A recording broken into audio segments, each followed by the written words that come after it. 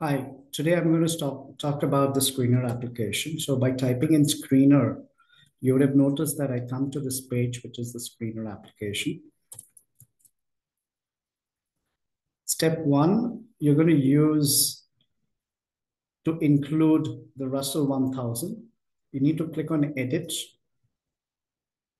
You need to click on the three horizontal lines by typing in Russell 1000.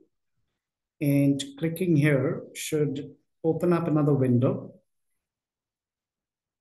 This would take you to Russell 1000 index. You make a selection, you see at the bottom, and you click OK. You see Russell 1000 right here, click OK, and you get to see the list of stocks. The next thing I'm going to use the database, which is the quick filters, ESG score.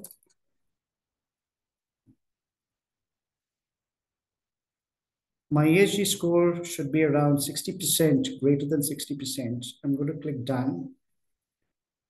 I would then use the board gender diversity in percentage, which is greater than. So we have 560 odd companies. I'm going to now filter and look for board diversity in terms of 35% greater. And we meet 167 companies. I can further put more criterias. I could use to build reports by typing in company market capitalization. You get to see you're able to add more columns to your analysis. I can use multiples.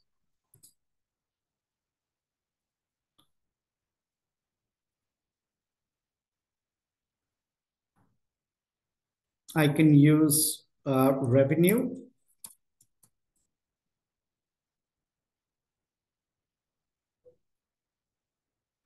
And this is how you kind of integrate the information into the screener application.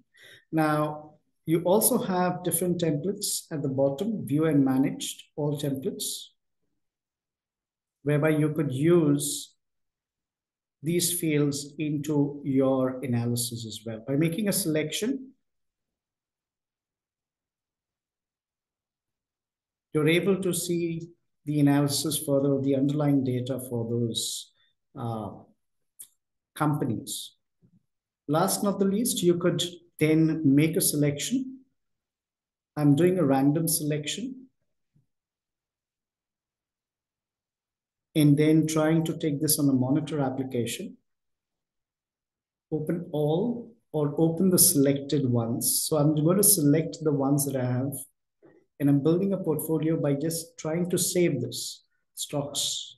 So I'm going to go ahead and click on Save As.